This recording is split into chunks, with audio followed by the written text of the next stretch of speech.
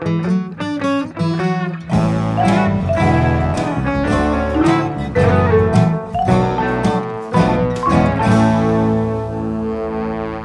Books, Transit Books, Seagull, Unnamed Press, and Other Stories in New Directions, Archipelago, Two Lines Press, Hornford Stars, Tilted Axis Press, Seven Stories Press, Pushkin Press, Other Press, New York Review of Books, Europe, Europa Editions, Deep Vellum, and many other university presses. And I'm sure I have missed many, many, many more publishers. These amazing folks that we're going to celebrate today. Welcome to another episode of Keep It Fictional with the Port Moody Public Library. I'm Virginia, and I'm here with my two book friends, Sadie and Emma.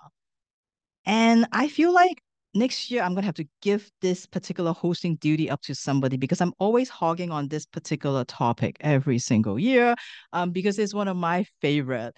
As you all know, we do a lot of celebrations on this show. Very often we celebrate specific types of books. And today's is one of my favorite. According to my spreadsheet, and I can talk about spreadsheet here because Corinne is not here. According to my spreadsheet, 79.05% of my books are all books in translations. So without these folks who do translation, without these publishers who publish all the books in translation, I would have nothing to read.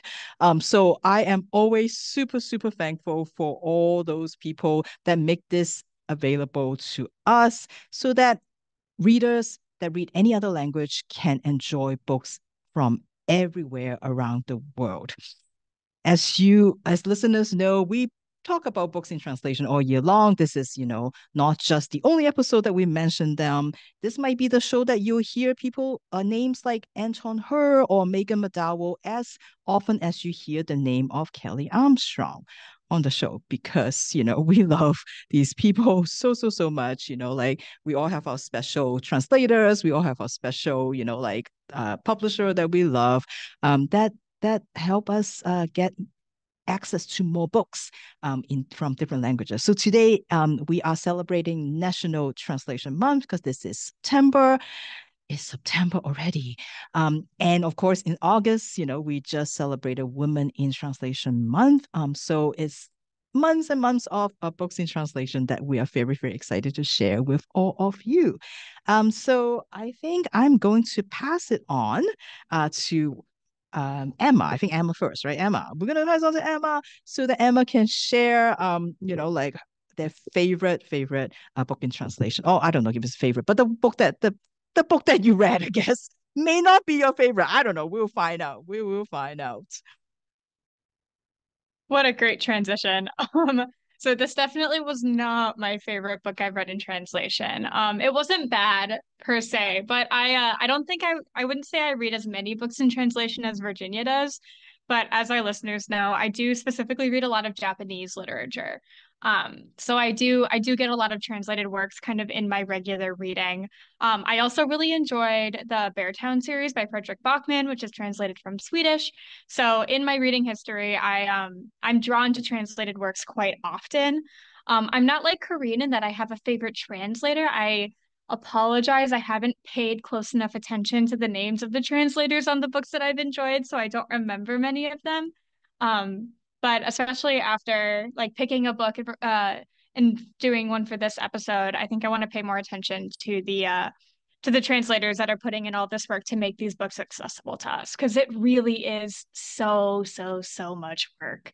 And something kind of funny that was noted at in my book that I read for today is the author has kind of a throwaway line about how at one point in their life they wanted to be a translator, but then they realized that translators are just severely underpaid and make absolutely no money. So even within this book that was translated that I'm reading for the pod today, they're showing their own appreciation for translation and the work that translators do, which is pretty cool, pretty awesome to see that. So the book that I have today was translated from Dutch, and this is actually my first foray into Dutch literature. So this was a new one for me. This book I have was originally it's marketed as a novel, but it kind of reads a bit like an autobiography. I myself was getting a little confused throughout it. I was like, is this actually a novel? Is this actually fiction? And I looked a bit online, and other people were having the same experience where they were kind of getting more of an autobiographical feel from this book. But I think what it is technically is autofiction. So it is a novel. There are fictionalized elements to it, but a lot of the story is taken from the author's own experience. It's written in kind of a stream of consciousness style that takes a lot of stories from the author's own life. So it's kind of difficult to tell what parts are true versus what parts are more fictionalized or dramatized. And the writing style kind of reminded me a little bit of the Kurt Vonnegut books that I really loved in my like late high school, early university days, where it's a fiction narrative, but the author inserts themselves into the book as a character and uses a lot of their own life experiences for plot. The book breaks the fourth wall pretty often. It speaks to the reader often, and it has this very kind of honest and frank and like matter of fact writing voice where the author very much tells it like it is. There's no like sugary or flowery language. So if you're looking for something with more elegant and beautiful prose, then this might not be the right book for you. But if you're looking for a book that's a page turner where not a lot of plot happens, or a millennial's autobiography kind of peppered with different philosophical insights, then you might enjoy this book that I have today. So this book, it was published in earlier 2024. It was published around February or March, and it's called The History of My Sexuality. Can't see it super well, by Tobi Lakmaker. So, and it was translated from Dutch by Kristen Gehrman. So, like I said earlier, the book claims to be a novel, but it's a bit more of a disjointed autobiography with some fiction elements here and there. The protagonist and narrator is a character named Sophie, who shares a last name with the author, so it's Sophie Lakmaker. And Sophie shares both her surname and also some major autobiographical details with the author Tobi. Tobi Lakmaker is a transgender man, and he used the name Sophie prior to coming out. Typically, trans people don't often use their former names after coming out and changing their name, but Tobi is quite frank and quite honest about the fact that he used to be called Sophie, so I feel like it's more appropriate to talk about it here, especially since the character uses the name as well. So plot-wise, the book is separated into three separate parts. The first is more in chronological order, and it more or less goes through about half a dozen of different failed relationships that Sophie had with both men and women throughout her teens and her early adulthood. She has a series of sexual encounters with boys as a teenager, most of which involved a lot of awkward fumbling. And she dates a series of kind of, I would say, douchebag types, boys and men who never really seem to truly see her for who she is, truly understand her, which becomes more and more evident as she grows up and realizes that she's actually a lesbian. So as a young adult, Sophie starts dating mostly women, including women from her football team. And because this is Dutch, when we say football, we actually mean soccer. So people from her football team. She dates an egotistical actress. She dates a really dramatic art director who at one point throws all of Sophie's furniture out onto the street and just like completely guts her entire apartment. So these are kind of the series of failed relationships that she goes through, and pretty much all of these romantic and sexual encounters end in failure, either because Sophie realizes that they're not healthy relationships and she gradually becomes more apathetic. She kind of distances herself from these people, or in some cases, she was never truly committed to her partner at all. So that distance kind of grows on its own. And as she's recounting these relationships in the book, bits and pieces are coming together about Sophie's gender identity. She's never really truly felt seen while she was dating men. She had long hair and she never really felt like herself when people would call her beautiful. They'd be like, "You have beautiful long hair. You're this beautiful woman, this beautiful girl." And she always kind of had a complicated relationship with that. Once she shaved her head, she wasn't called beautiful anymore.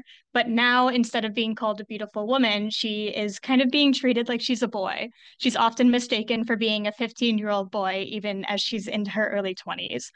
So she's always being told that she should grow her hair out, which any queer woman who's ever shaved their head relates to that, myself included. So that's kind of how the beginning of the book goes. It's got these complicated stories of Sophie's different relationships that she's had. She's kind of growing to understand her sexual identity and her gender identity better. And then the second part of the book goes back into the past, and more into Sophie's university days. and it tells what she describes a more intellectual history of Sophie's coming of age with, I'd say, mixed success. So she studied literature, and then she switched to studying philosophy, and then she ends up studying Russian with the hopes of becoming a translator. This is when she mentions that that plan was kind of turned when she realized that translators made very little money. So in her studies, Sophie goes on a series of study abroad trips with her different departments. And on these trips, it seems like the author was trying to send some sort of like insightful philosophical message, some like bigger picture, like this is what I learned on all of these backpacking trips across Europe. But this part ends up being more about other failed sexual relationships. So there's not a whole lot of insight to be found. But what I found kind of interesting is the author is quite self-aware of this. Something I appreciated is how the author is very frank about how confusing the structure of the book can be. And at one point, Sophie openly says in her narration, what I've been trying to do in part two is to offer some kind of intellectual history, but it's not working.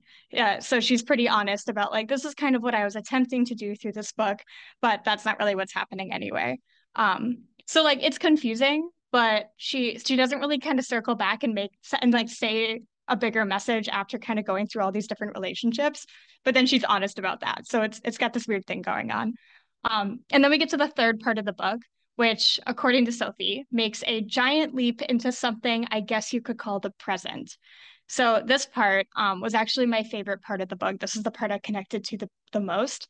And this is where Sophie shares her experience with the death of her mother, something that was kind of like looming over her for the entire story. So throughout the book, she's mentioning different things about her mother, different like conversations that she's had with her, but we never properly meet her mother until at the end when we learn that her mother had cancer and that her mother passed away in Sophie's mid-20s.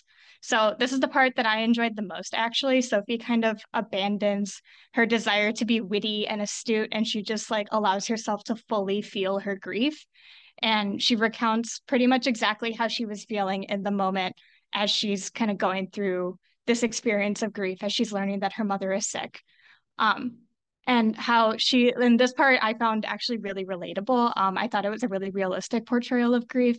She talks about how she laughed at inappropriate moments when all she wanted to do, all she thought she should be doing was crying, but instead she was laughing. She talks about how her dad would cope by just continually making coffee for everyone and like not really engaging with what was going on over and over again.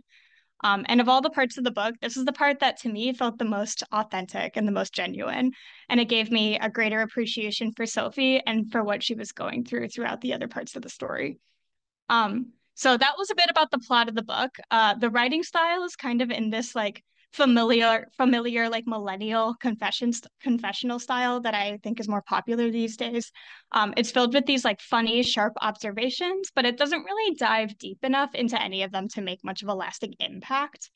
As Sophie's talking about her academic life, she's got this disdain for the books that she's been told to read, for the people around her. It's a little bit like Holden Caulfield-y, where she's just talking about how everybody around her is a phony and she's like holier than thou, kind of above these people. So it can get a little bit annoying at times. The book is also loaded with these references to Dutch media personalities and footballers, and then there's observations on like the class relations between different neighborhoods in Amsterdam, which makes for great cultural criticism if you understand what the author is talking about.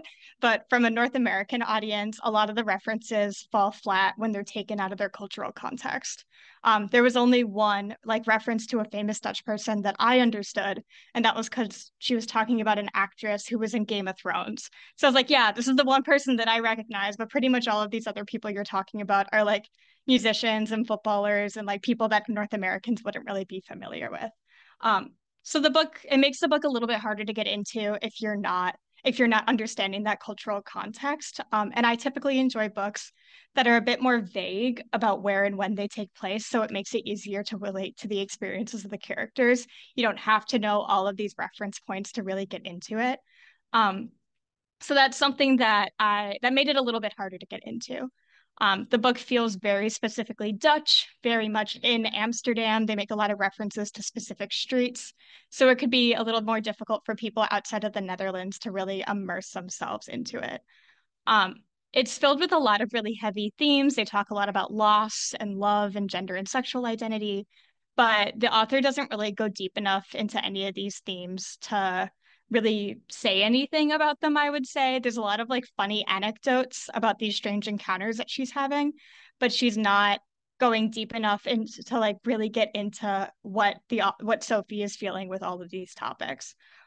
Sophie builds intimacy with the reader by addressing them directly. There's a lot of asides and kind of moments where they're talking in the second person, but it also maintains enough distance that you never really see Sophie get vulnerable. So it kind of has these different things going on. It was hard for me to fully immerse myself in the book because like it can be very witty. There's a lot of funny little quips there, but it's nothing that really sticks around long enough. None of these characters stuck around long enough or made me really truly care about them. So it was an interesting read because it was fun. Parts of it were definitely fun, but parts of it were harder to allow myself to really and fully invest in it, which is sad because I typically love books about like millennial queer identity, being a millennial queer person. So I wouldn't say I hated this book, but it definitely was not my favorite book that I've ever read. It was just a little bit too, like it tried a little bit too hard at like trying to be funny, trying to be witty and insightful and philosophical, and nothing truly felt like it landed. I read a author interview with Tobi Lakmaker, with the author of the book, and I learned that he is a magazine columnist in Amsterdam. So I think a lot of this like witty, quippy writing, a lot of the cultural criticism that he incorporates in his book would translate really well to column writing, to magazine writing. But I'm not sure if in the novel format it really worked for me personally. But if you're interested in confessional writing, if you like more autobiographical fiction, if you're okay with kind of problematic and unreliable narrators, or if you like stories that deal with topics like grief and mental illness with some more candid humor to them, then you might enjoy The History of My Sexuality by Tobi Lakmaker, which was translated into English from Dutch by Kristen Gehrman.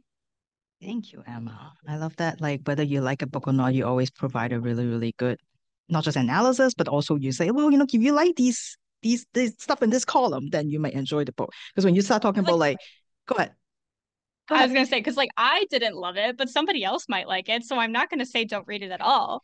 I'm just gonna say if you like these things, then maybe you should check this one out. I'm Yeah. quite honest in my reviews. Yes, yes, you are. But that helps. That helps readers decide, right? Because when you start talking about things like, like asides, fourth war, and then like also like a confusing structure, that really I feel like that actually works really well because like, many of us try to figure out our past and it's confusing. It doesn't make sense, right? So I like that they use that structure to kind of help you like see how confusing, like their life might be. And I really like that. And it's football. It's not soccer. I don't know what soccer is. It's always football. Anyway, I want to ask you because I think this is a question that came up before, but when you mentioned that like this is a book that you feel like, you really will kind of get to experience the culture, and maybe like, a lot of like Amsterdam that like are references. Do you feel like this is a book that you would kind of suggest to people who like, how sometimes people like to read I think we talked about this before. People like to read books before they go to a place. Do you feel like that would be like a good one just so that they can really get a sense of what like a city might feel like to somebody who lives there? Yeah, I've been to Amsterdam before, and so as I was reading the book, Sophie was talking about it's hard for me to do pronouns with this one because the author is a trans man, but the character is a woman. So I'm like, when I say she, I'm talking about Sophie. And anyway, but Sophie talks about like sitting along the canals with her various different sexual partners and like hanging out and going to these clubs. And I'm not a clubber, but it's obviously something that's really popular in like urban European lifestyle. Um, she talks about like when she does these backpacking trips across Europe, she was talking about like, oh, we were camping in the south of France and my friend was living in Aix-en-Provence and I've been to the south of France.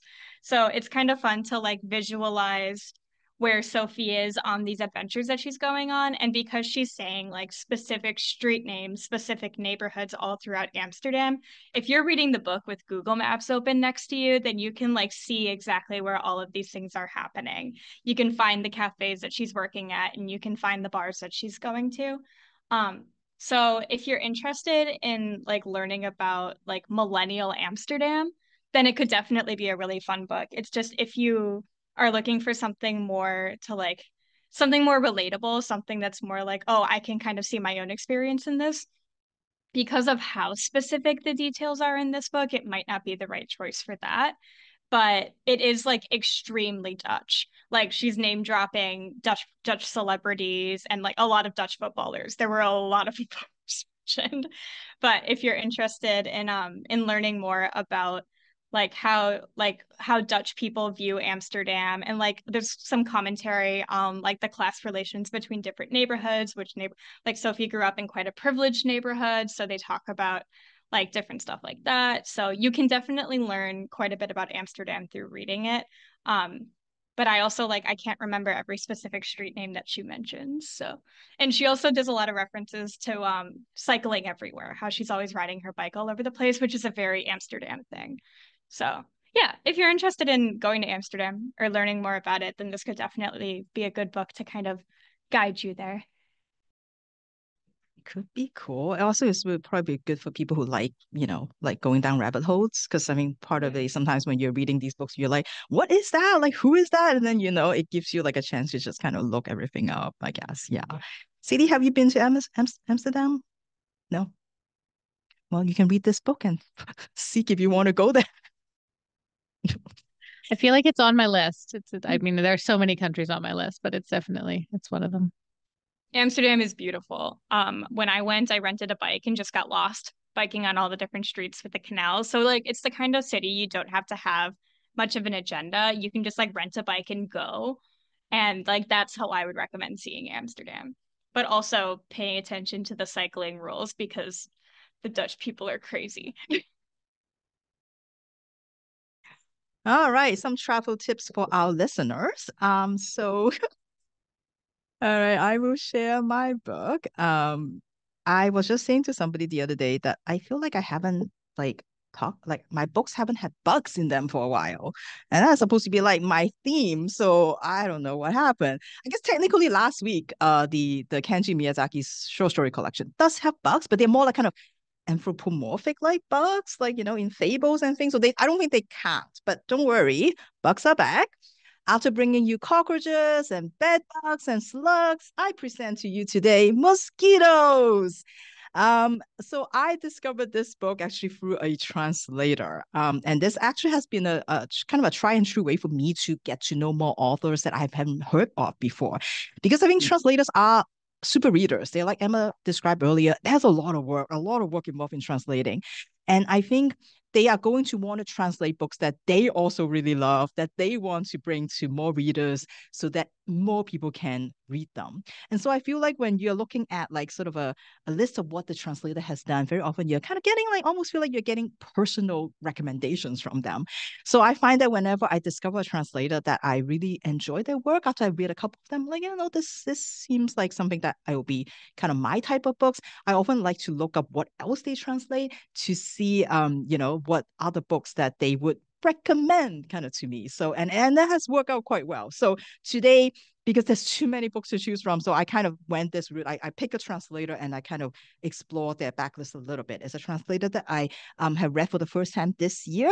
His name is Kit Schluter, and he is actually, I got to know him from his book first. He is also a writer, and he published a short story collection this year called Cartoons, and made me really appreciate, I think, microfiction for the first time. I never really quite got them, but his was amazing. And then a couple months ago, for our most anticipated four reads, I read the book called Thinking About Gladys Machine by Mario Lavero. And to my delight, realized that it is translated by the same person that already read a collection.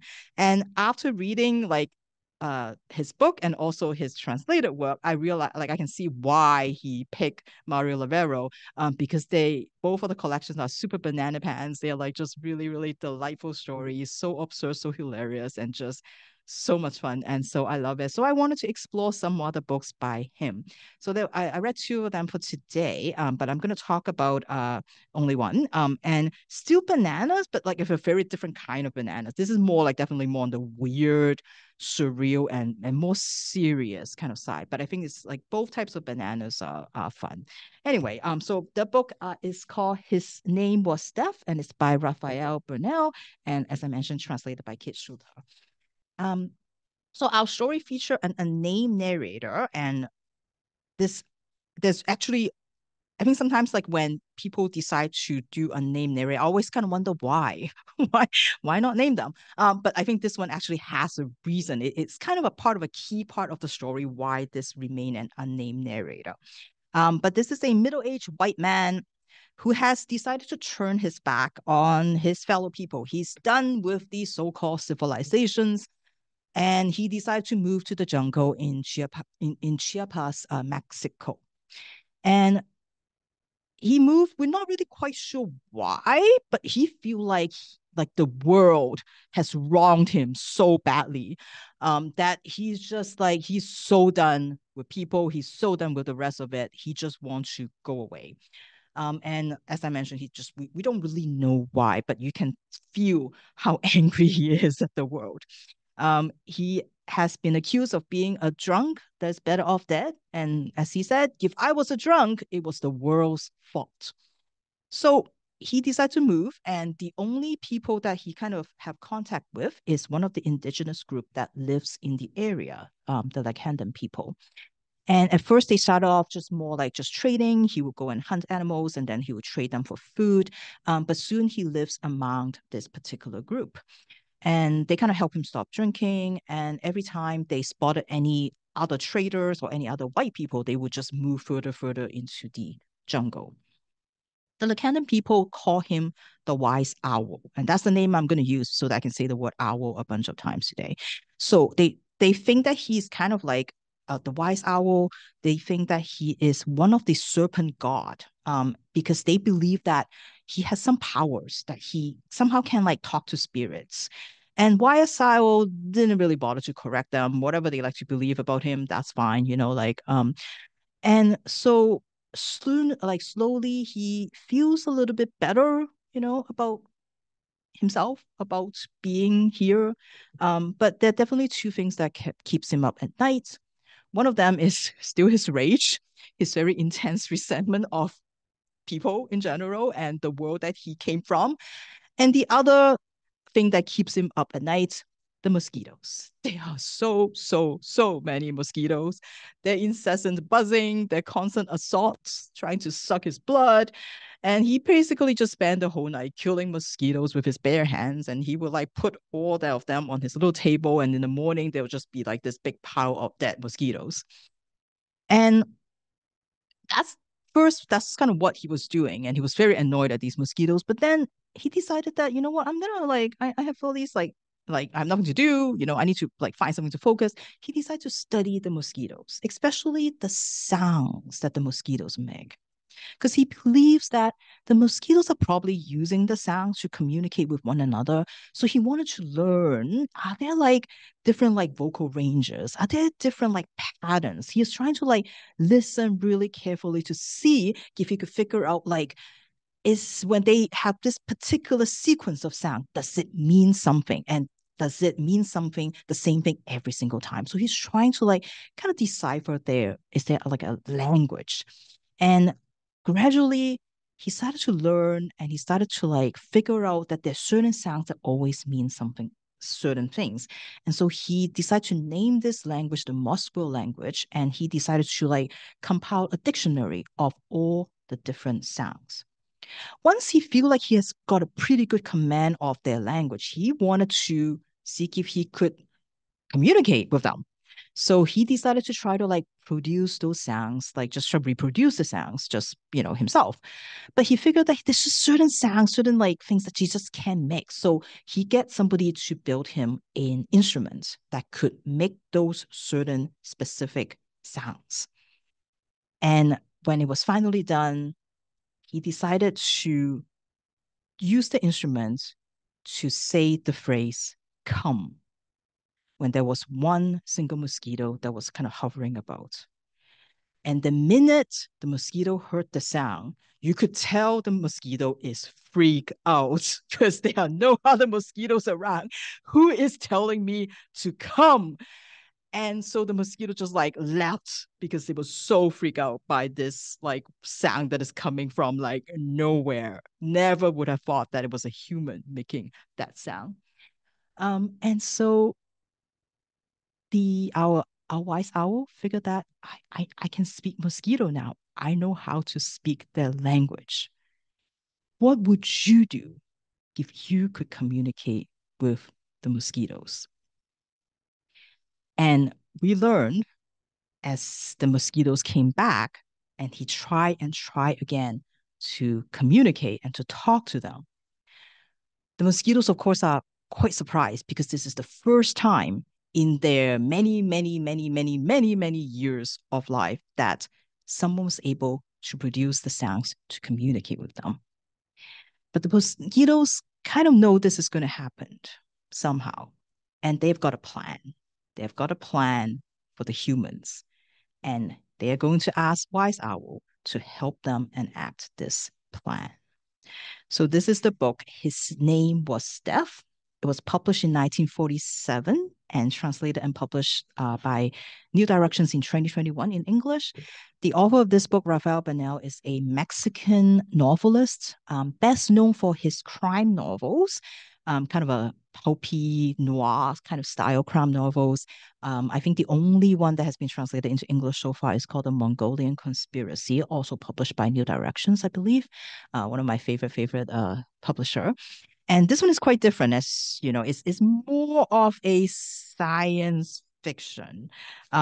Still a bit pulpy, because you know, the sentient mosquitoes after all, but definitely the kind of science fiction that I would say maybe a little bit more has also a little bit more of a literary bent.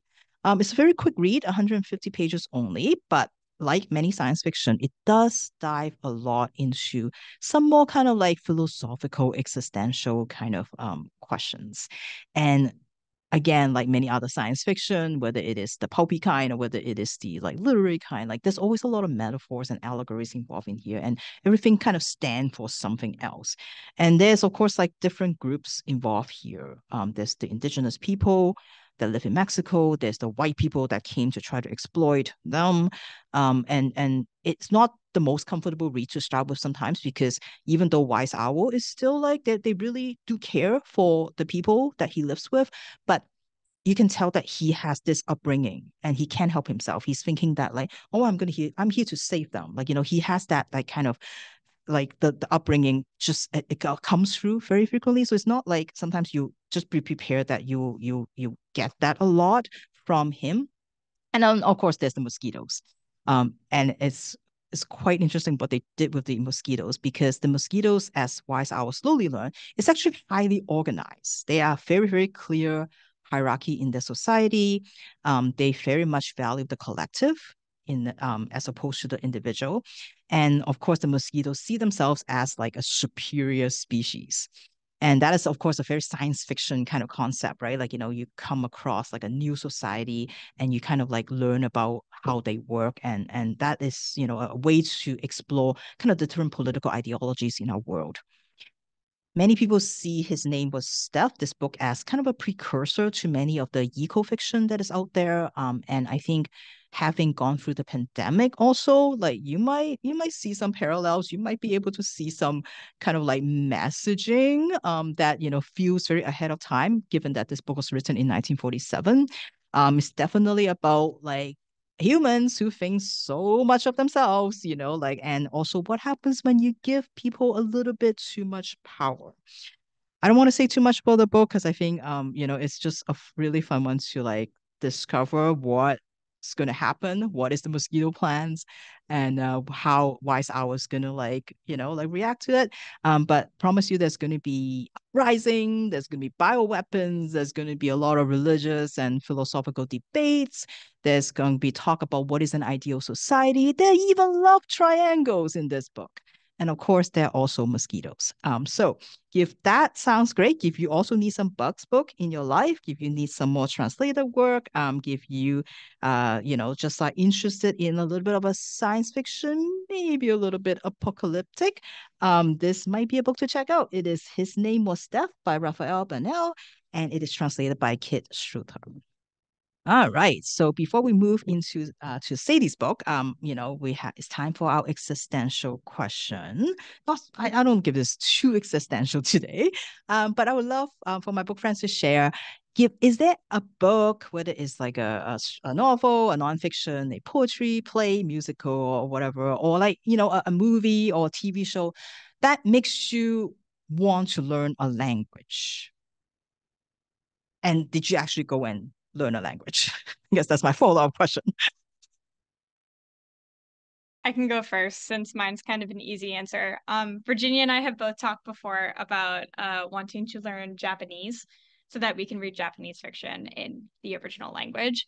I briefly took a Japanese course, just like the beginner Japanese 1 course at UBC, and I loved it, but because I didn't go too far into it, like I can't read hiragana. I can't read any Japanese writing. I like learned how to say a couple phrases here and there. But I've always thought it would be really fun to learn Japanese so I can like understand what they say in anime. And while I was in this course, I was watching this Japanese reality show on Netflix called Terrace House. It's very wholesome. The whole premise is like people like it's like 3 boys, 3 girls, 6 young adults like living in a house together and just like being housemates. So they go to work, they go to the grocery store, maybe they date each other, who knows? But it's very cute. It's very wholesome. And in the show, the language that they use, the phrases that they say often are like, "Do you have work today? How was your day? We should go to the grocery store." It's all very kind of like simple Japanese language. And so watching that show while being in the course was really helpful for remembering a lot of the things I was learning. So my easy answer is I would love to learn Japanese so I can like watch Japanese shows and read Japanese books, but it's not like I want to learn it to read one specific book or to watch one specific show. Like it because I love all different types of Japanese media, it would just be useful to be able to speak it. But I took Spanish in school growing up, and Virginia, hearing you talk about your book kind of was making me think like, oh, it'd be really nice to like start working on my Spanish again so that because I took enough of Spanish that I would be able to read more simple Spanish fiction just after reviewing it a little bit more. But it was so long ago that I took it that a lot of it's probably lost now. So it would be nice to get back into learning Spanish again as well. Thank you, Emma. Yeah, like I think I'm very envious that you could read Spanish. Yeah, anyway, Sadie. Yeah, still like that's more than. And I also heard that like that's really smart because I heard that like it's good to reality shows are actually a really good way to learn languages, especially if you're interested in the conversational part of it, because they are talking about real stuff, right? Like where sometimes anime, like, I love anime, but like the stuff that they talk about, like it's not They're not words that talking you can about real like stuff. say in everyday, right? Yeah. But no, so if you're interested in Japanese, I would highly recommend Terrace House because like I like bad reality TV, so I watch like Love is Blind and Love Island and stuff like that. And I don't think you would like that kind of stuff. But Terrace House is so just like cute and wholesome and wonderful that like I would recommend Terrace House to you, Virginia. And it's super, super helpful for learning Japanese phrases. So shout out to Netflix for that one. How about you, Sadie? Just on a side note, I too would like to pick up my Spanish again. So maybe you and me, Emma, we could like start talking about because it's been even longer for me. It's been even longer for me, but I did. I took it in school as well, and I loved it. So maybe one day.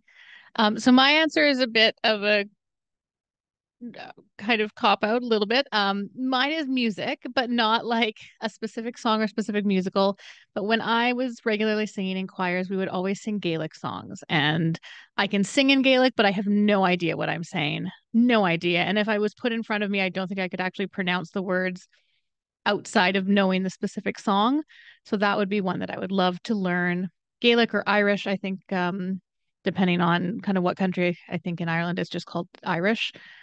But I would kind of love to learn any type of Gaelic, and partially because so then when I'm singing Gaelic songs that I can pretend to pronounce, then I can actually know what I'm saying. What about you, Virginia?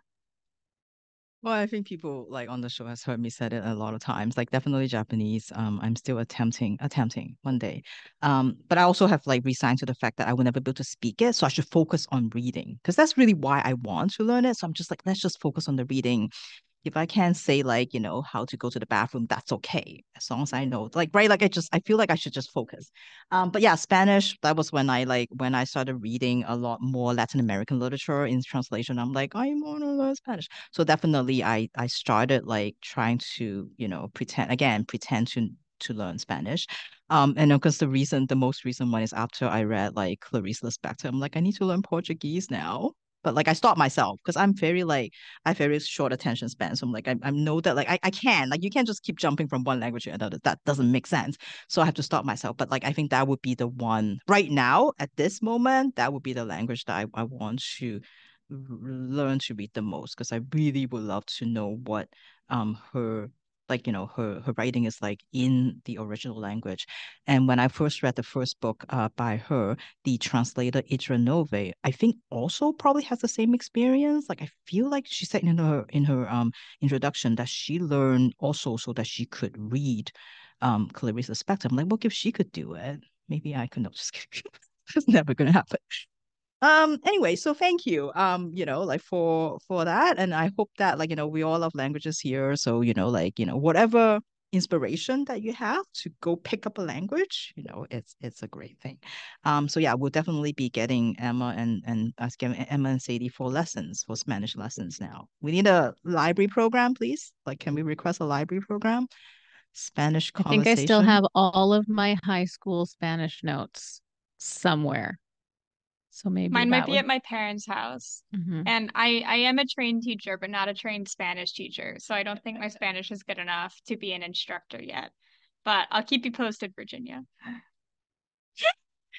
Perfect, perfect. All right.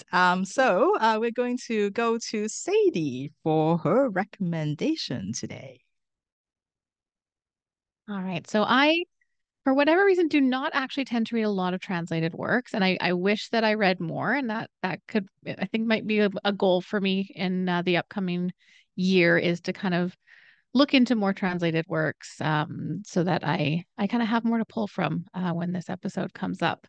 Because I enjoy the stuff that I read for around this time of year, but I don't read a lot of it throughout the year. So that is something that I am going to work on because I would love to kind of see what else is out there and just hearing Virginia, you always talking about translated works, and Emma, hearing you talk about the stuff that you read for this week.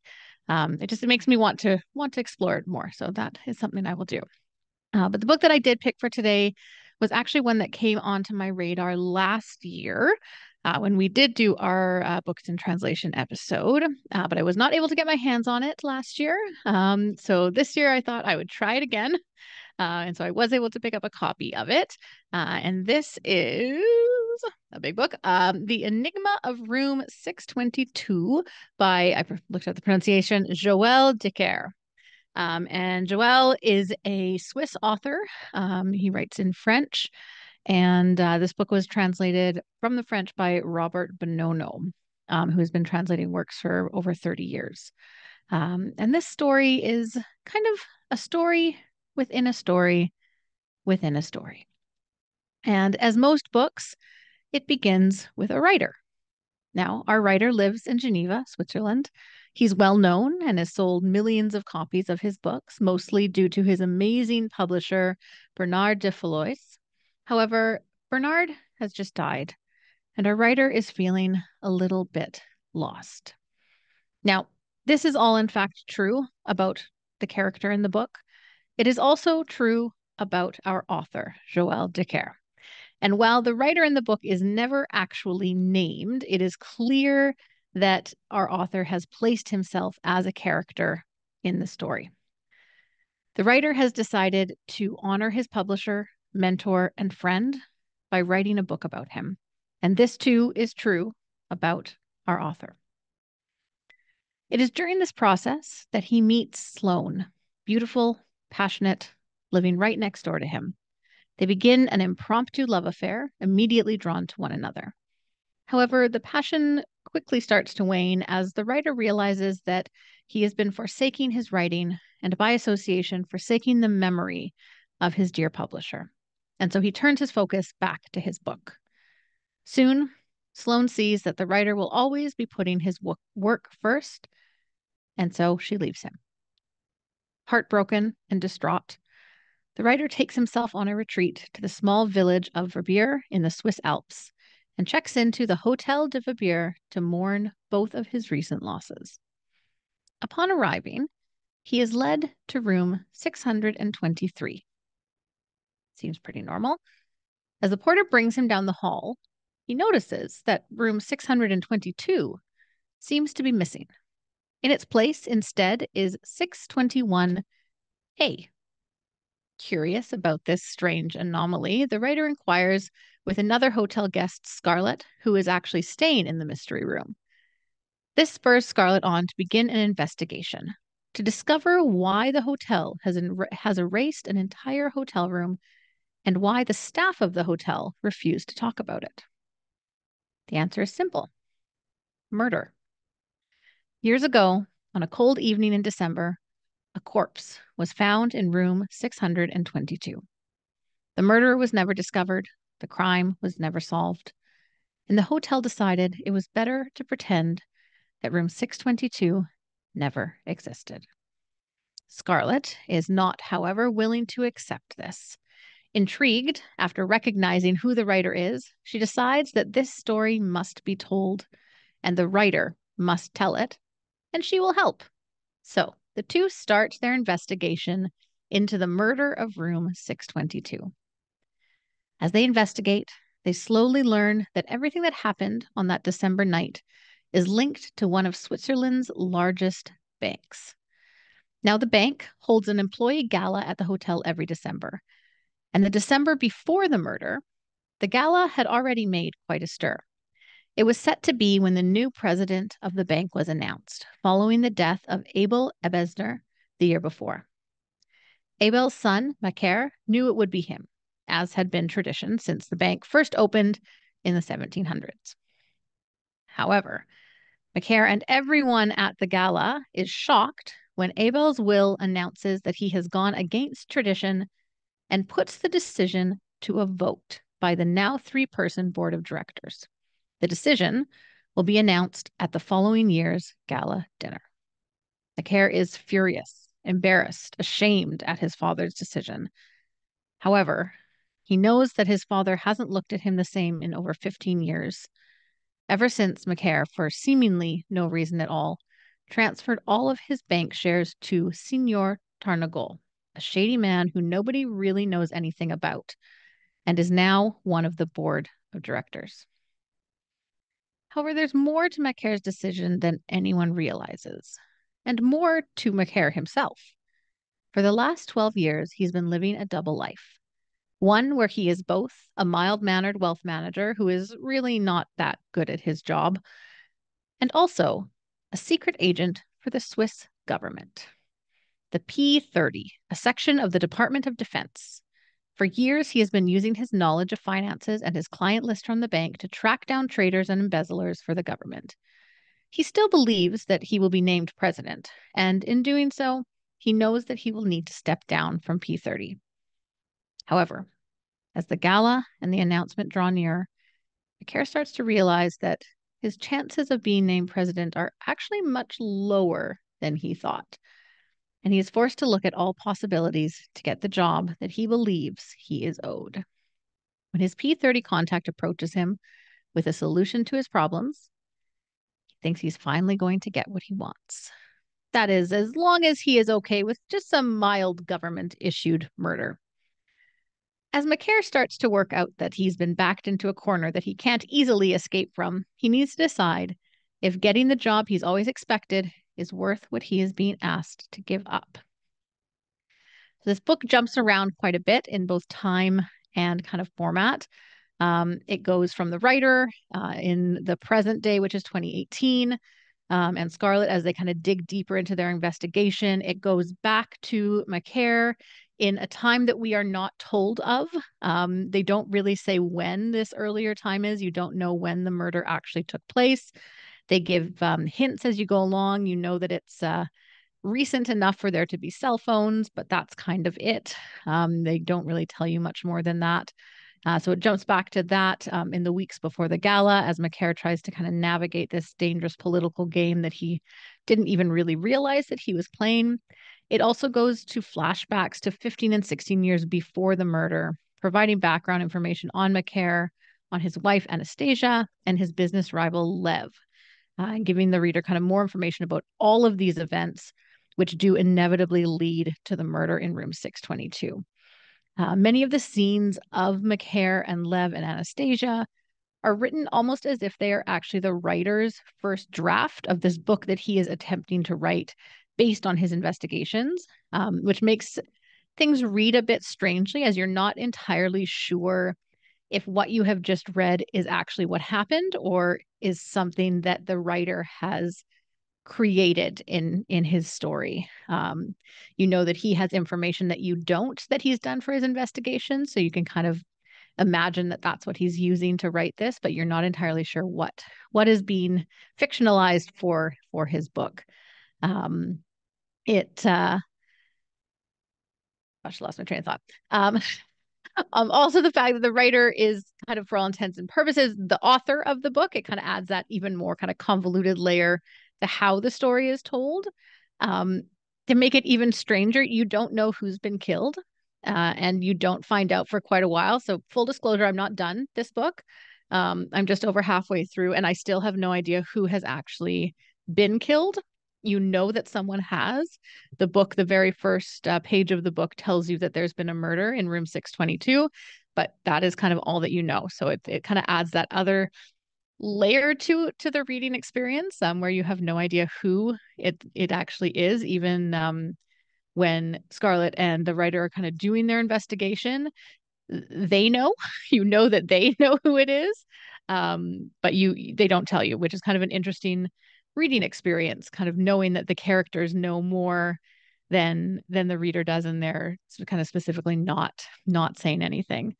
I would say that even though I am not finished this book, I am really enjoying it. I find that it's not the kind of book that you can read quickly. I think that it's the kind of book that kind of invites you to more kind of take your time and explore the characters and explore the story, explore kind of the scene of it. And even though it kind of has more kind of high stakes elements to it, it doesn't necessarily, I wouldn't say like it reads like a spy novel. It doesn't read like a murder mystery. It reads more kind of with a focus on the characters and kind of learning about their backgrounds, learning about their history and their relationships, and kind of through that you're able to piece together kind of all of these different parts that are going to come and eventually reveal what actually happened and what events from 20 years earlier have led to this actually happening. I think that the way that Joël Dicker writes the story, he's able to add enough intriguing elements to it that he's able to balance out kind of the potentially less interesting aspects of it. A book about banking might not seem that exciting, and I think that at times it is potentially not. But I think that he is able to kind of balance that out with the fact that our main banker is a secret agent for the government, and you kind of get all these kind of side stories and side characters that kind of add to the interest of the book and kind of make it more exciting to read. I think that the way he writes it, he never fully gives up important pieces of information. He kind of alludes to things without actually telling you outright that something has happened. So you know that there's a ton of characters who are trying to hide things or who are hiding things, but you have no idea how what they're hiding plays into any of the other aspects of it. You don't know kind of who is working with who or for who and kind of how it all ties together, which I think does make it kind of more fun to read because you're a little bit confused, but you're along for the ride, and it's fun to kind of figure it out. But yeah, I just think that it's meant to be savored a little bit more. He does definitely pay. Dicker did write the book as an homage to his publisher, and that aspect of the story is not fictionalized. His publisher was Bernard de Falloy or Fayos. I'm not sure if I'm pronouncing that correctly. And he did pass away in 2018, and the author did want to kind of write this story for him, and so he definitely includes that as an actual non-fictionalized aspect of it. The characters in the book, they don't interact with the publisher. The character of the publisher himself doesn't actually come up a lot, but in kind of the writer telling his history to Scarlett and the writer kind of explaining what his relationship with his publisher was, it kind of is able to give voice to the stories and the history of this man who our author very clearly admired and wanted to kind of have as this book as to remember him by. So yeah, I think that if you do enjoy a mystery that has a bit more focus on characters, less on the actual crime itself, or if you enjoy kind of being held in suspense, trying to figure out what exactly happened, who exactly was killed, and what's kind of going on with all these kind of multiple pieces working together, including secret government agents, under the table deals to save people's lives, dramatic love affairs, double lives, which lead to murder. Like all of this stuff just kind of goes together and creates a fun, engaging story. So if that sounds like something you would like, then I would definitely check out This is the Enigma of Room 622 by Joël Dicker, translated from the French by Robert Bononno. And a weird side fact, this is the second book that I have read in the last week that does not reveal who the victim of a crime was until the very end. Interesting way of writing the book. Thank you, Sadie. And also interesting when you said like, oh yeah, the characters know more than the readers. Very often it's the opposite, right? So it's like it must be very weird. And like you said, it's hard to probably have to write that way and make sure that, that doesn't get, like leak out somewhere. And I can see that it really does take a lot of skills to be able to like have like so many layers and so many convolution, like kind of convoluted stuff, but like also still keep you engaged, as you said, like you're still really interested to know what's going on, even that there's so many unknowns. I find sometimes when like, I don't know, I'm gonna say Netflix because Emma already gave Netflix a shout out. Sometimes Netflix shows I find like they're very annoying because it's like they just keep not telling you things. And I'm like, well, like you have to give me something to care about you, because else I'm not interested. You can just say, oh, well, I'm gonna tell you later or whatever. Like, but it's like just give me something, give me something. But it sounds like this one, the author manages to throughout the whole book give you enough things to keep you guessing. Yeah. That was my issue with the show Lost for so long, because you would end the episode so much more confused than when you started the episode. It's like, okay, so you've answered this, but then you've introduced 5 more things that you're not going to tell us anything about, and now I have no idea what's going on. So Sadie, since you said that you haven't finished it quite yet, you're assuming they're gonna tell you who get killed at the end, are you? Because maybe Well, it's interesting because one of the reviews I was reading oh, say that the ending is like quite unbelievable. okay. And so like it kind of like goes like way off into left field in like a very, very unbelievable, fantastical way. So I'm intrigued exactly what that means. But I do think I didn't read who gets killed, but it does. Another review I was reading did say like it takes a while, but it does tell you. So yeah. Because I love to read a book when they don't tell you. Maybe after 607 pages, 700 pages later. Nope, not gonna say anything. Yeah. Um, all right. Well, thank you so much, Emma, Sadie, bringing different types of books. We have some auto fiction, we have mystery, and then we have, I don't know, science fiction, whatever this is. But thank you so much for bringing all different types, and Sadie, you mentioned earlier, it's hard to find, and like I think the stat that always get thrown out, and I think this is quite out of date, but like they always say it's like 3%. 3% of all books that are published in North America is a work of translation. So they are hard to find. They are very hard to find. So, like I hope that, the people that are making this, changing this, are getting more support, getting more, like funding and everything so that they can actually make more of this available to us. And I just want to leave with the last thing, which is September 30th is the International Translation Day. And their theme this year is Protect Translation as an Art. And I think that's a really appropriate theme, especially given that sometimes we will think that robots can do a lot of things. I think it's really important to acknowledge how much work that a translation requires. It's not just about substituting a word with another word. It's really about reading the book, digesting it, and trying to, communicate that same writing style, same tone, like atmosphere, so much of the original work. Try to communicate in a different language. As many people say, you're like actually writing a new book in many sense. So it is definitely an art. It is not something that even if we can master Spanish, it's not something that any of us could do probably. So, again, thank you so much for all the translators and all the publishers out there that specialize in translation. You are bringing so much joy to us and to readers all around the world. So thank you for all the work that you do. And I am sure you will hear about books in translation all throughout the year from us. So look forward to more books, in all different formats and all different ways. So thank you again for tuning into another episode of Keep It Fictional, and we will see you next week. Happy reading.